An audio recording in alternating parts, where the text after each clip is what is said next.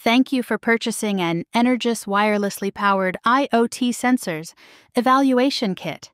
I'm here to guide you step by step on how to set up your evaluation kit. Your kit includes 2 energy harvesting temperature and humidity sensors, 2 antennas for the PowerBridge, 1 Energous 1-watt Omnidirectional PowerBridge transmitter system, 1 cord and adapter. For additional guidance and technical specifications, scan the QR code provided.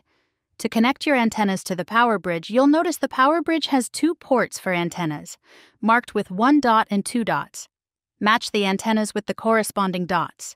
Screw the 1 dot antenna into the 1 dot port, which operates at 900 MHz, and the 2 dot antenna into the 2 dot port, which operates at 2.4 GHz.